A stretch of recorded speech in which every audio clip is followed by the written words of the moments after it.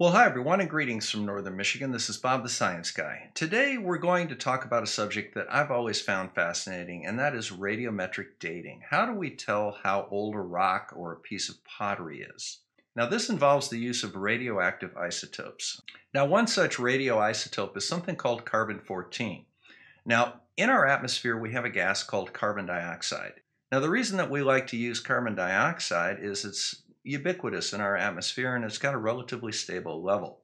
Now, normal carbon is carbon-12, but it also has a radioisotope called carbon-14 that is formed in the upper atmosphere due to interaction with cosmic rays. So a tiny percentage of the CO2 in our atmosphere will have carbon-14 radioisotopes. And as a result of that, as that carbon dioxide is incorporated into our bodies or into the substance of a tree or something or other like that, there's a certain amount of carbon-14 present in all living organisms. When those organisms die, that carbon-14 is no longer being replenished, and it begins to age out or go through a decay. So say you have a living tree. If you analyze the wood in that tree, there will be a certain amount of carbon-14 present. When that tree dies, it's no longer interacting with the environment, and the percentage of carbon-14 in that wood will begin to decrease. And that brings up the concept of something called a half-life. Now, for example, the half-life of carbon-14 is 5,730 years. And what that means is if you have a piece of wood, if it's a brand new piece of wood, you'll have 100% of the carbon-14 that would be expected to be in that wood. Now, after 5,730 years, you'll only have 50%. Now, if you go another 5,730 years, you will lose half of what is left.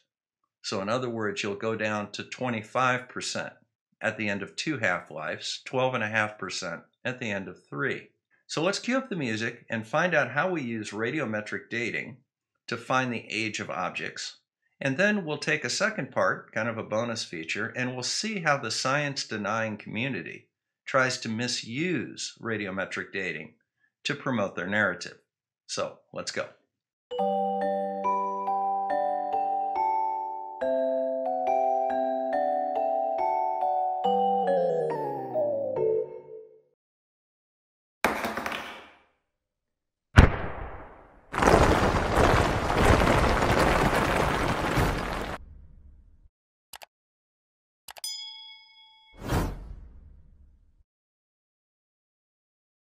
Okay, so here's the basic principle behind it. At time 0, we have 100% of the carbon-14 in our sample. At 5,730 years, we're going to have 50%. Now that only leaves 50% to work with. So if we go another 5,730 years, we'll be down to 25%. We do another half-life, 5,730 years, we're at 12.5, and so on and so on and so on. Now, a key to understanding how this is useful to us is to have a look at the number of half-lives that we can use. Now, if we look at this first half-life, we're going to have a drop in the amount of carbon-14 by 50%. However, there's going to be a limit to what we can actually detect.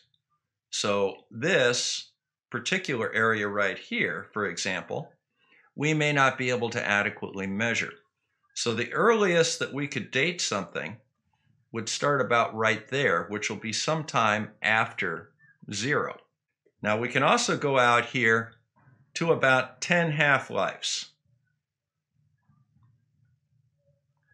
And after that, we have so little left, it's essentially 0%, and we can't really adequately measure it. So carbon-14 dating is good from probably 2,000 years to about 60,000 years. If our sample is younger than 2,000 years, carbon-14 is not the tool to use. If the sample does not have carbon in it, carbon-14 dating won't help us very much. And if the sample is older than about 60,000 years, again, we need another technique. Now, a couple of quick notes about carbon-14 dating and radiometric dating in general. Radiometric dating generally does not stand on its own. So we look at radiometric dating as one of a number of tools that we use to try and figure out how old something is. Radiometric dating is one. The layer of rock that it is found in is another one.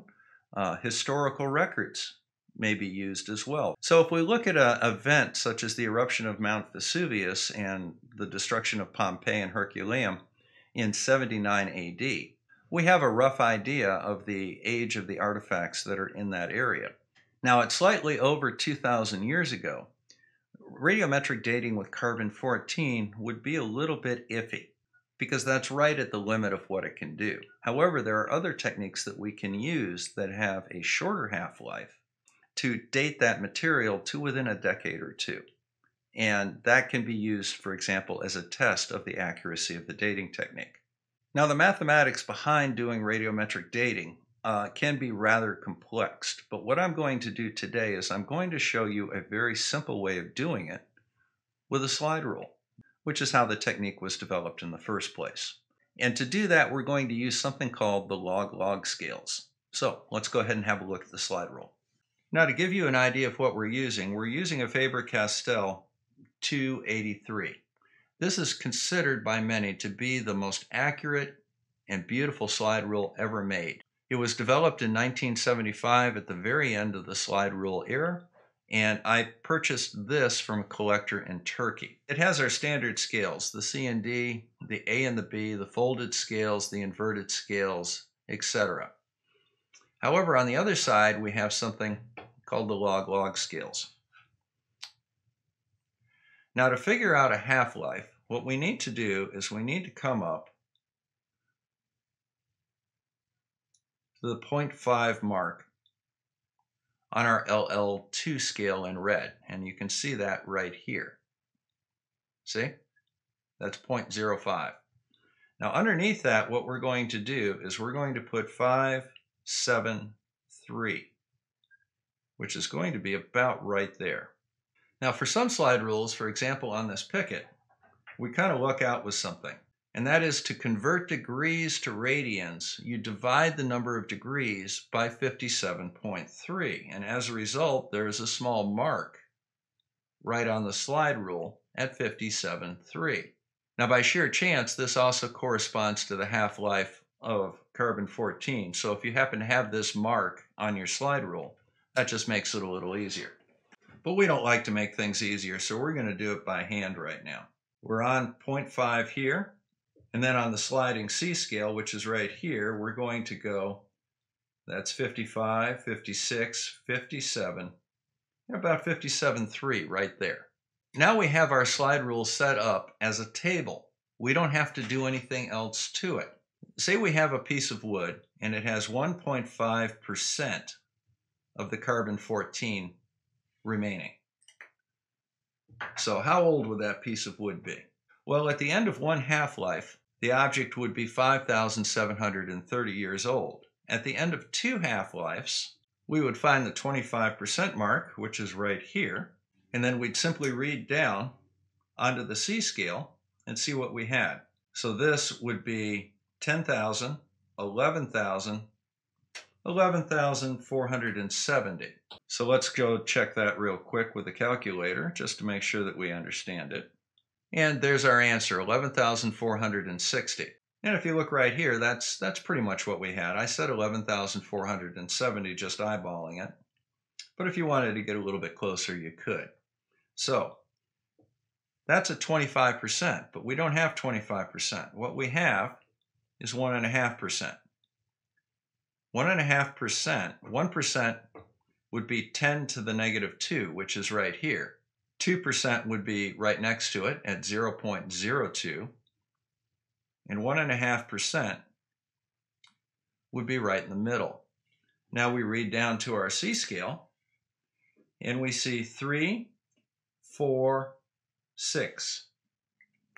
All right, so where do we put our decimal place? Now, if we were on the same scale as our 0.5 right here, say we were here at 0.65, well, we just read right down, and our answer would be here at about 36. Well, this will be the same order of magnitude as our 0.5 because it's on the same scale. So that would be 3,600 years. And that makes sense because if we have 65% of our carbon-14 activity, we haven't quite made it to one half-life yet, which would be 50%. However, if we're on the scale above it, we have to multiply our answer on the C scale by 10, because that's a factor of 10 greater. So if we actually read our number right here, we're going to have 34.6. Instead of being 3,460 years, that would be 34,600 years. Say we have 10% left. Well, we can go ahead and find that as well. So once again, we start off at 50 and 5,730 years. And now we look for the 10% mark. 10% is going to be right up here. So we know that 10% is going to be considerably less than 50%, and it's considerably more than 1.5%. So that kind of gives us a range of where our number is going to end up being. And if we look right down below here onto the C scale, we'll see we've got about 19. Now, what is that 19? Well, it's not 1900, it's 19,000 years. Now, while this is pretty easy to do with a slide rule, what if you don't have a slide rule? What fun would there be if we didn't know some math? Let's learn a little bit about logarithms. Say we have two numbers, x and y. Log x plus log y equals log x times y. Log x minus log y equals log x divided by y. And if you have log x raised to the power of y, that equals y times log x. So in other words, you can take that exponent and just bring it right around to the front. The log of 1 is 0 because x raised to the power of 0 equals 1, and that works for any x. Now when we talk about log, we're talking about log base 10. That's called common log. If we talk about the natural logarithm, that's log to the base e. We'll talk about what e is another time. Now the last thing that we need to know is that if we have log base x of x, that always equals 1. So if we have the natural log of e, that will equal 1. The log of 10 would equal 1.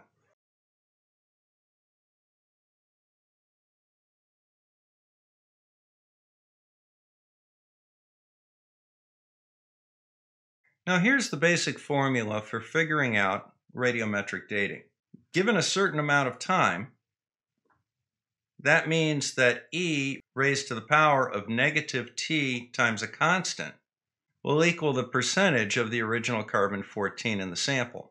Now you can use any radiometric isotope in place of this carbon-14, but we'll use carbon-14 as the example. So the half-life of carbon-14 is 5,730 years.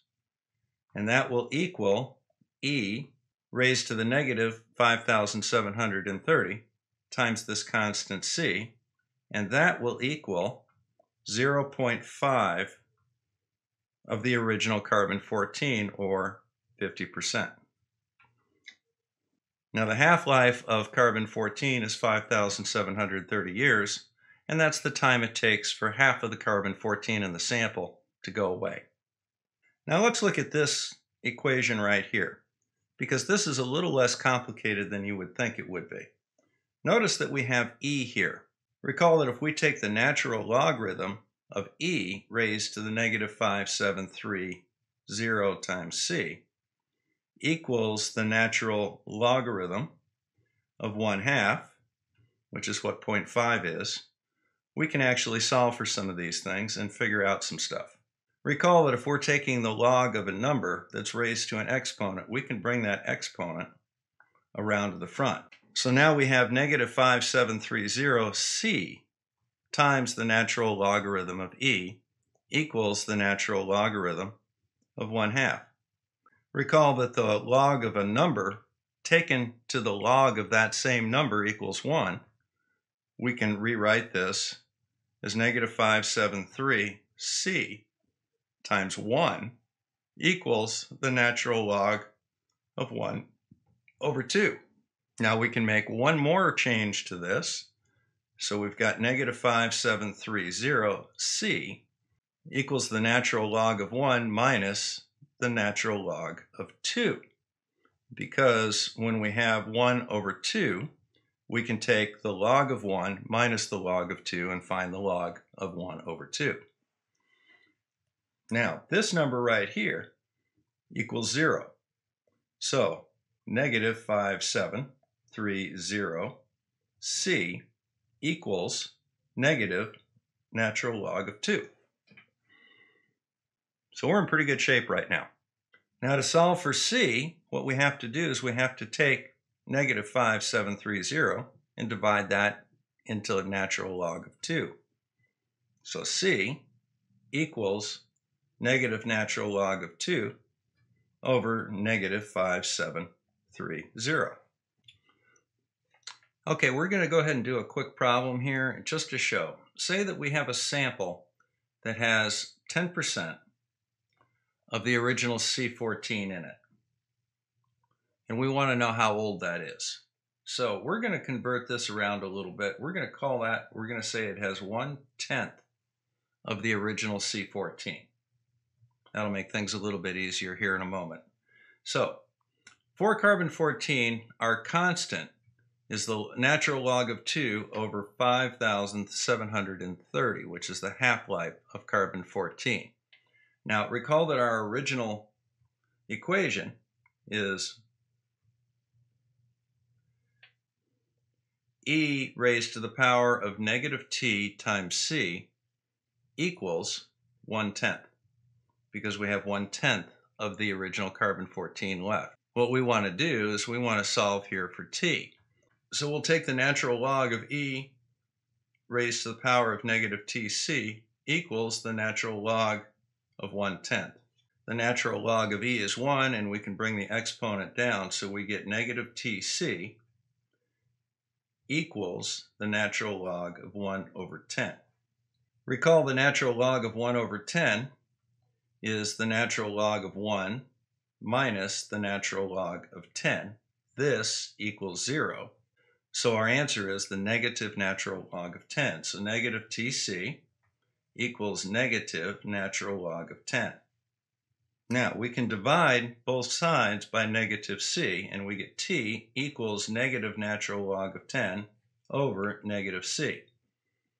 Now these negatives, of course, will cancel.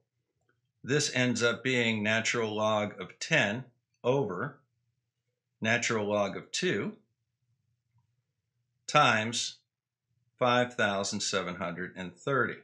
Here we had natural log of 2 over 5,730. Here we've inverted it because we're dividing by c. Now it's 5,730 over natural log of 2.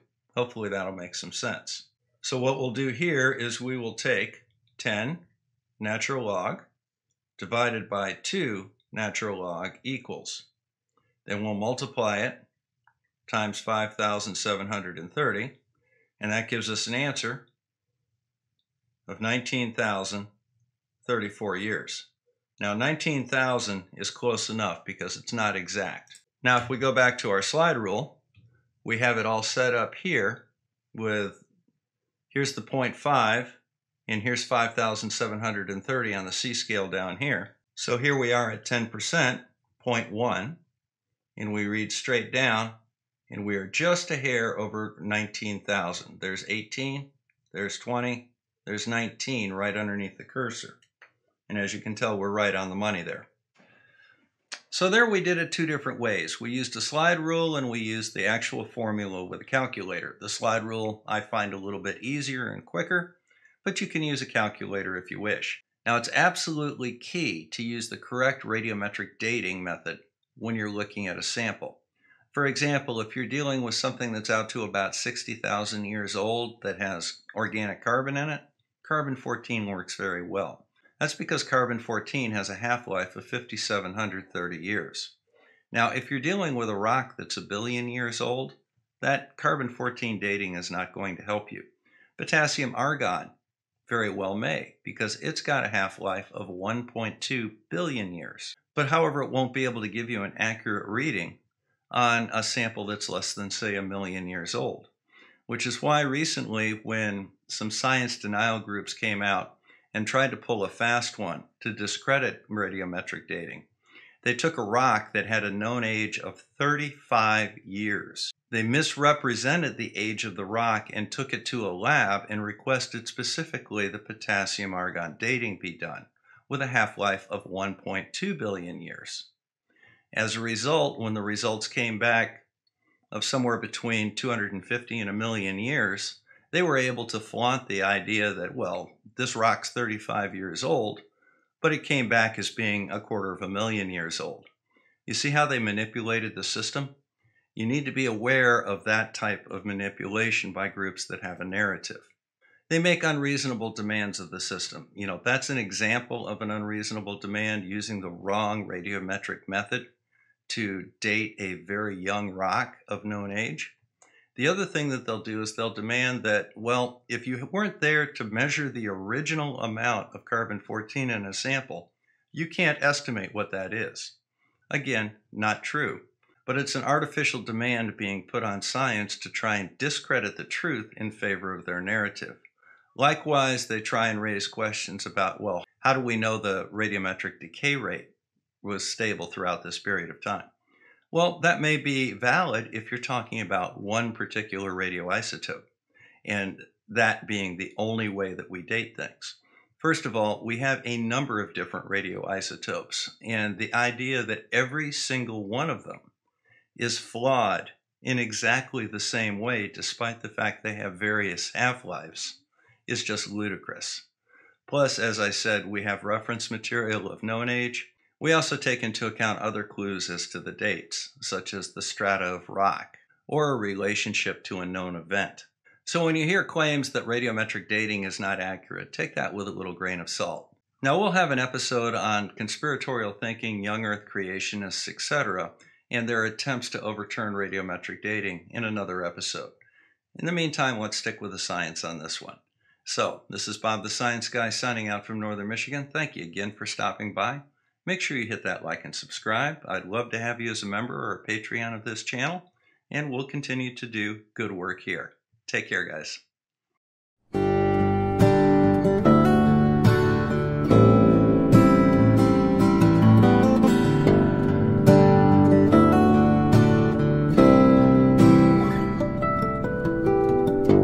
Mama, please make them hear me.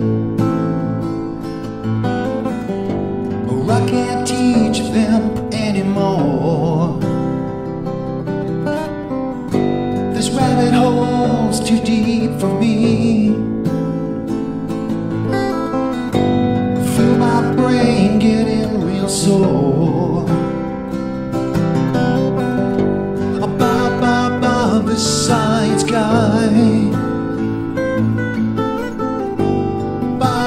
Bob the Science Guy.